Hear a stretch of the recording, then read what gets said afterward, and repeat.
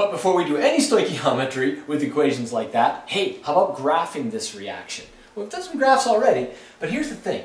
When you take this reaction and you say, okay, I want to graphically represent it, it's an exothermic reaction, so the reactants are going to end up with more potential energy than the products do because energy is going to be released. Right, but here's the thing that you really need to understand and should be able to draw with these reactions. You know that you need to add energy to break down these things before energy is released when bonds form, right? So here's the deal. This represents the change in energy. You can do one arrow going from here to here, but basically the best way to draw that is to say, first thing we're going to do is add energy. And we're going to add energy to make CH and O atoms out of all of these right here. We're going to add energy to break these apart into atoms. And then they are going to release energy to form that. And that's the best way to draw an exothermic reaction. We add energy. How much energy? A certain quantity of energy. And I'm not really even sure what this is necessarily here, and nor do I really care. Because here's the deal.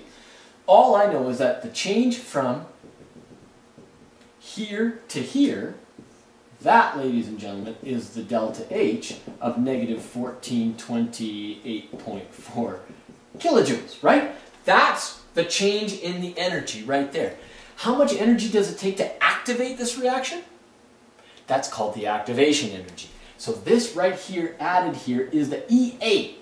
And the total amount of energy that would be required here in order to do this reaction is this much, but we lose it in order to then get the change in total energy, which is the delta H. Now, a lot of times you'll see these reactions not written beautifully like this, because that's really good. Because you know what? These are levels of energy. You know what? We don't really write time here because we don't have a graph that really goes like this, and then we can say, well, you know, at time this, we could have this much energy right here involved in the reaction. Well, actually, that's not what happens. This is bond energy, man. We go from an energy content here, directly to here, directly to here. And we don't really have these things here all in a nice line together. These are transitions. So that's why I put the arrows here. Because there's quantity of energy being released in quanta, right? Not in just little streams of continuous flow of energy, which is what you would imply if you connected all these lines together. That would be wrong, but guess what? People do it anyway. So you're going to see graphs like this that are going to be drawn in this manner.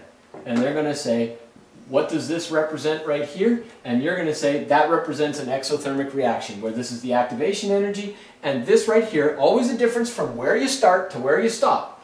That's what the delta H is, right there. Hey, and if somebody says, I want that reaction to go faster, well then you would add something called a catalyst to make it go faster. And by the way, what does a catalyst do?